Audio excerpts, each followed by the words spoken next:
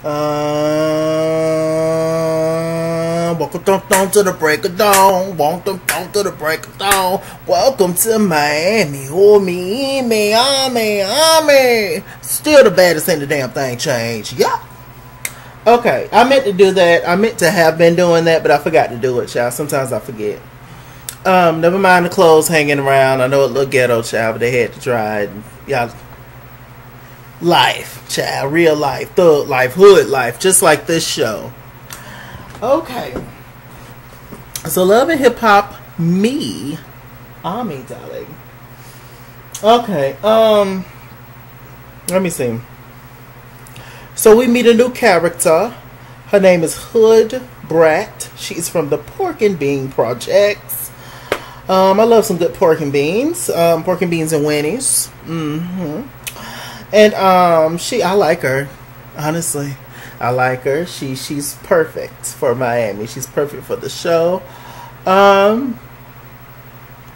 She looks like she can be in the tribe of Joy and Nikki Naturals. I'm loving the fact that there are all these chocolate girls on the cast now. I appreciate that. I do. When other franchises, it's not necessarily that way. So I definitely appreciate that Miami is bringing the chocolate out in the moments. So we meet her, and Trina said that she don't have to audition for her tour. Trina's putting together a tour, and she already know the Hood Brat got it. Hood Brat gonna do it. Hood Brat is the baddest, and it's real. Never heard Hood Brat's music. I'll listen to it, but from the little bit I've seen, I like it. You know. And she seems unproblematic too, so, which I definitely love. So yeah, they also talked about Nikki Naturals. Hood Brat and Nikki Naturals are friends, and so Trina told Hood Brat that Nikki Naturals showed her ass, and showed her natural ass at her little showcase for the auditions, and she did. Hood Brat is good for reality TV. Hood Brat is not Hood Brat. Nikki Natural's trick girlfriend, little girl. She is good for reality TV. She is adorable. She is hilarious, but she is out of control. And her mouth is crazy. Really is. Let me see. So moving on from that. So we meet a new character. He's a main cast member as well as Hood Brat. We meet the three other main cast members, which is Sukiana, Hood Brat, and Briscoe. So we might have met Briscoe last week anyway. So we meet again Briscoe. And Briscoe kind of got a thing for Joy for noise. So she shows up, she all excited. She's talking about, oh, this a bougie place. I wasn't expecting to go here. And she showed up, in that one piece wow tiger suit moment. It was cute. It was nasty. And he showed up looking like he was, just came out the door. It was early in the morning, just a white tee and well, at least he knew that he was going to this kind of restaurant. He's just still dressed, all right. So they started talking, and he said that he always kind of had a thing for Joy, and but because she was off limits because she was with Trick Daddy, and she's still with Trick Daddy. I don't think Joy ever gonna get that divorce with Trick. Bless her heart. What a petty man he is. And so they was talking about that, and she all excited, giggling. Briscoe was definitely getting a different reaction from Joy than Chaotic did last season. I was just like, child, they probably the same type of dude. Chaotic is just out in the open about who he is. You know what he is as soon as you see him coming. Briscoe just undercover with his. But we'll see. So, they were talking, and somehow it got on Nikki Naturals, and Briscoe said that he messed around with Nikki Naturals. Now, Joy was trying to get the tea. She was just like, well, did you have sex with her? Like, what's going on? He was just like, nah, we kicked it. It was like, okay, but what kind of kick it? Do you mean kick it? Or do you mean, kicked it? Text, hung out, took one date, whatever. And he never confirmed anything. He never said she did or not, but he alluded to the fact that they may have had sex. So I was like, okay. So next we see Trick Daddy. He invites Joyful Noise over, and then he calls Nikki to come downstairs.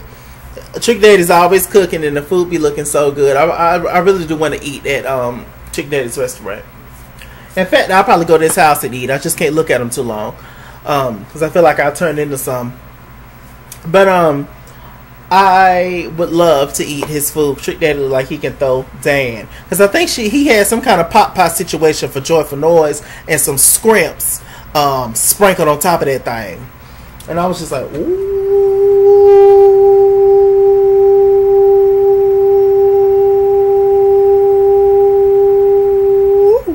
that thing looked good. So anyway, Joy looked like she was a little shocked that he invited Nikki Naturals down there. And so they went down there talking. Nikki was off the bat just coming for Joy. So Joy, what you doing here? And she was just like, I was invited, and so it was like, what's your issue? Like, Trina was hating on me. The thing was swayed anyway. The crowd was swayed. Like, wasn't nobody even there for me. Got to y'all. Joy was like, well, Trina asked you to do another song, and you didn't want to do another song. And she was like, no, it don't matter. Just, shouting out all this kind of stuff. Ain't nobody there for me. And Trick was just like, you playing the victim. And she was just like, I know you was with Joy, and for Joy any damn way. Yada to the yada.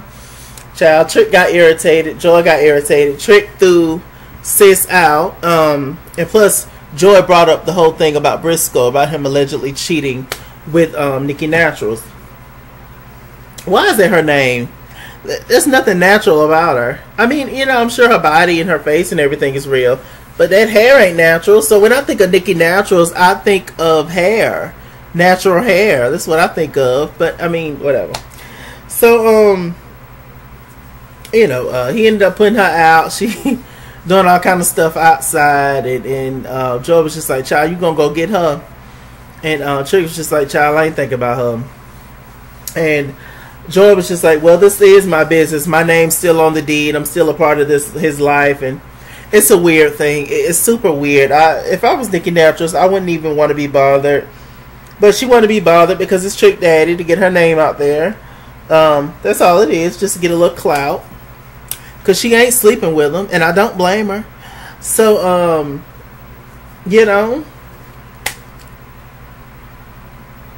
don't know. But you can't be going around cussing everybody out and burning all your bridges, Nikki Naturals, before you even make a bridge. Girl, you ain't even got a ramp. And you sitting around here pissing everybody in Miami off. It's not smart, sweetheart. Okay, let me see. Before Nikki Naturals left out, she called Joy Florida James Evans. I screamed. Hilarious. Okay. Let me see. So there was a scene with Amada and her boyfriend, which is Shay's brother. And, they're talking. He's in this rush to have kids. As a society, once we get a certain age, we are taught that we are supposed to do this. We are supposed to do that. We are supposed to be this. We are supposed to be that.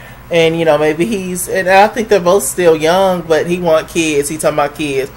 Amada was just like, child, my money kind of funny. I ain't about to have no kids by you. And not for nothing. She didn't say this, but she don't even know how long he gonna be around. So why even bother? But then she also brought up the fact that her manager is not too fond of her having kids either. The good old Julian, child, the scammer of 2020, allegedly. So that kind of was ticking off in his mind as well. And we're going to find out another reason later on. Well, I'll just go ahead and talk about it now. It was, he also brought up the fact that one night Julian was drunk as a Cooter Brown, and he tried to sneak in Amada's bed and show her that he invented sex, like Trey Songz. So, I don't know, Amada, then nothing happened. Amada stopped it. Amada told the boyfriend about it, and of course that's another reason why he don't really care for Julian naturally.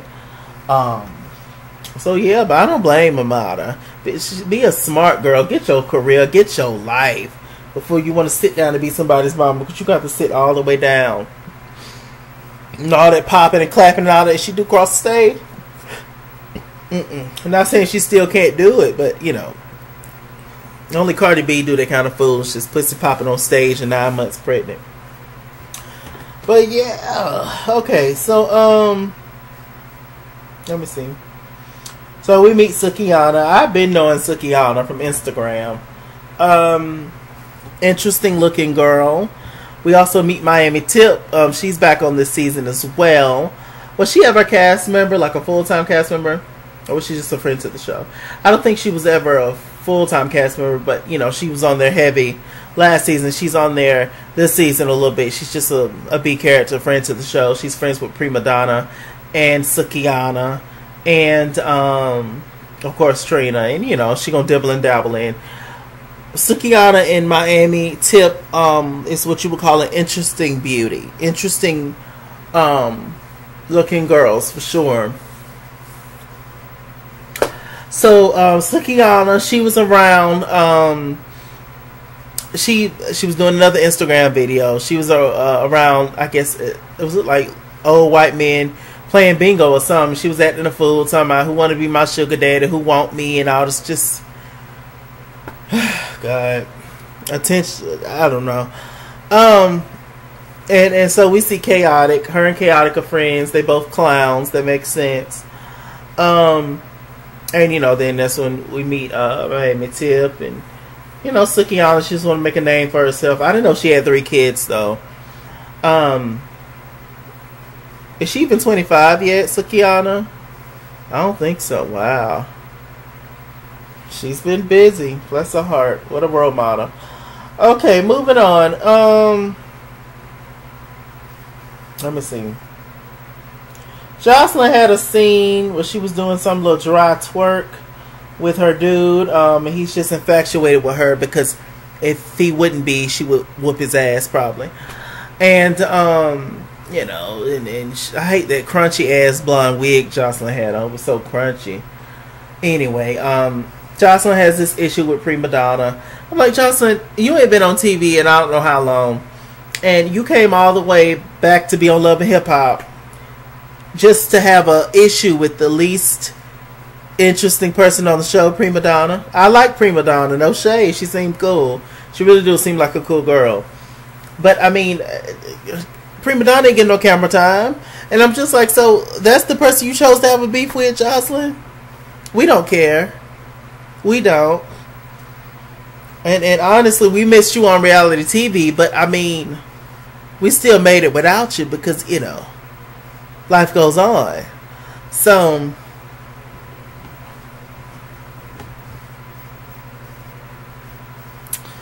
oh God. And the beef seems very one-sided. Prima Donna ain't said nothing about you, girl. I mean, whatever you mad at that she said years ago, get over it. I mean, really. She called you Cocaine. I mean, allegedly this was what you was doing, right? Y'all remember that scene when she was in the studio just shouting, saying all kinds of crazy stuff? I don't know. I mean, okay. So let me see. So Hood Brat and Nikki Naturals, they meet up. They're talking, and Nikki Naturals, she done had a hard day, knowing that she is the reason for her hardships, most of the reason. And they talking, and she was just like, "Child, Trick put me out," and you know, Hood Brat was telling her, "Why don't you give Trick a little tang?" And she was just like, "Child, I ain't sleep with that ugly man." And she was like, "No, I'm just, you know, I'm a saved woman. I'm a Christian woman." Are you? I've never quite seen a Christian look like you, Nikki Naturals. But okay. I mean, it could be. Alright. So, you know, just being silly. Okay. So they're at, where are they at? They at somewhere. Anyway, the whole cast is together. Sukihana meets Prima Donna, and you know, the girls are sitting down, talking. They all sit beside Amada and tell her to twerk for Jesus. And Amada was just like, "Ooh, child, the ghetto, get me out of here." And she and her man went off and went over and left them hood girls wherever they was. And so, well, next week we gonna see Sukihana and Shay get into it, but you know, that's not unlikely because Shay gets into it, everybody. So let me see what else happened. Hood Brat went over to ask. This was all at the party situation, I think. By the way, when I just told you that Hood Brat and Nikki Naturals was at the bar. So anyway, Nikki Naturals, she went to go talk to Briscoe about what Joy said, that he allegedly slept with her. He was playing stupid the whole time. Y'all know how men do sometimes. He was just like, she was like, so did you sleep with me? Did you tell Joy that you slept with me? He was like, what? I said that we was cool. I said we kicked it. He was like, but did you sleep with me though? It was a long pause. He didn't say nothing. Joy was getting ready to walk off, and then he finally said, no, we didn't sleep together. We didn't sleep together. Nikki, if I was you, I wouldn't deal with, on a friend level, I guess. Y'all didn't sleep together, whatever. Even if y'all did, so what? I wouldn't deal with Briscoe no more, Nikki Naturals. And Joy, you's a fool if you deal with Briscoe as well. Because if you think that Briscoe won't one day do you the same way he doing Nikki Naturals, you're a clown, sis. You too old for that. So, he plays games. Clearly, he's childish and petty, and why even be bothered? But, you know, Joy looked like she liked Briscoe regardless. So, we're going to move on. Let me see. So, Amada and her man are talking. Then here comes Shay. Shay comes in. Hey, brother. And Amada was just like, hey, sister. Shay was just like, don't call me that. Shay's so petty. Shay, find you a man. That's what you do. So, Shay, you know, she talked to Amada. It was just like, well, the streets are saying, sister, that, you know, you trying to get back with JoJo. And let me tell you, I'm not trying to tell you what to do as an adult. But if you be friends with her, I'm not going to be friends with you no more. Basically, that's what she said. Amada was just like, I'm grown. Like, I don't know what to tell you. Like, I don't hate the girl. I'm not trying to be friends with her. If you listen to me. And, you know, Shay, she didn't let the girl talk. Shay was over talking her, just giving the girls that real good old flavor of love, charm, school foolishness that she comes from. She comes from that show, those tribes. And it was just ridiculous. So, you know, Amada, she ended up sitting down, child, and she was over it. Shay ended up getting a drink at the bar, child. So then, all of a sudden, also, Trina had a scene with Julian. Julian explained himself. He printed out something off Google and tried to use it as a receipt. And Trina still didn't buy it. Trina said that she was mainly hurt by the fact that they've been knowing each other for years and years, and he didn't even say, I apologize about the fact that you lost your mom. And I can imagine that's what hurt her the most. But we still didn't get a clear answer on whether it's true or not Julian did that to Trina. I wouldn't trust him, but I mean, what are you gonna do, you know? So Julian comes up. Amada and her man are sitting down, and then Amada's man, I keep forgetting his name. Is it MJ? Maybe. He tells Amada to go fix herself a drink or something because me and old boy has to talk. And Amada, she didn't want to get up. She was just like, oh Lord, what's going on? So Amada gets up, very apprehensive. And MJ, he was just like, yo, you know, I really want to have a child with Amada. But she wants to be at a certain place in her career, a certain financial stability that she wants. And you are the reason as to why that's not necessarily happening right now. Because sometimes she gets paid, sometimes she don't. You know, sometimes she happy, sometimes she not. And we all know that Amada, like most of us, are happy when the motherfucking coins are coming in. Okay? So, she was just like, the checks are very far few in between. Excuse me. So Julian was just like, look, I understand what you're saying, and you don't. Do you understand the place I met her? When I met her, you wasn't even in the picture, and to be honest, you just a boyfriend, so it ain't even your place to talk. I said, ooh, Julian got a nasty attitude. You hear me? He's a nasty somebody. You know, like I said earlier, MJ was still upset because, you know, Amada told him in confidence about that Julian tried to sleep in her bed and show her that he invented sex, you know. So you know, that was still a chip on his shoulder as well. But then Julian gonna say out of his mouth, "Oh, you want kids? Oh, ain't no kids." I told her straight up, "Ain't no kids. Hell no, no babies at all." I was like, wow.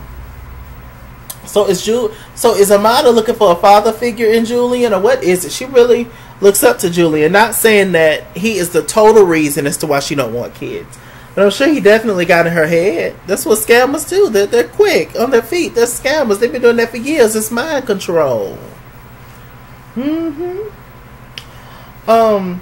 So they got up like they was getting ready to fight. It was getting ready to get real ugly. And, you know, then we have Amada over here talking to Prima Donna, in which Jocelyn says Prima Piggy. And Jocelyn, that's not funny. Who told Jocelyn that was funny? I would laugh if it was funny, but it's not funny. But it looked like next week she's going to bring her a live pig. Now that's going to be funny. But calling her Prima Piggy, that's not funny, Jocelyn. Then you can barely speak English anyway, so you just look ridiculous. So anyway, Amada, she get ready to pass out and hit the floor. Her fro was over there on the other side of the room. Child, somebody snatched her fro. And it's just a mess. It's a mess. I really do feel bad for Amada because I really do think that Julian guy's full of shit. I really do. But bless her heart. I hope our favorite Afro Latina is cool. I really do. She's a super talented woman. She is. But anyway, that was Love and Hip Hop Miami. Y'all stay tuned for Love and Hip Hop New York. I might actually film that like later on tonight or tomorrow, actually. So I got some things that I have to get done. Anyway, with that said, I'm Mr. Chalaki. Mr. Chalaki on Google Plus. Follow me at IsKingsWorld on Instagram and Twitter. At IsKingsWorld89 on Snapchat. Chase King on Facebook. Mr. Chalaki on Cash App and PayPal. And as always, run me my money or run me my fade. Run me my money the way I get paid. Stay black, stay tuned. I'll see you guys later.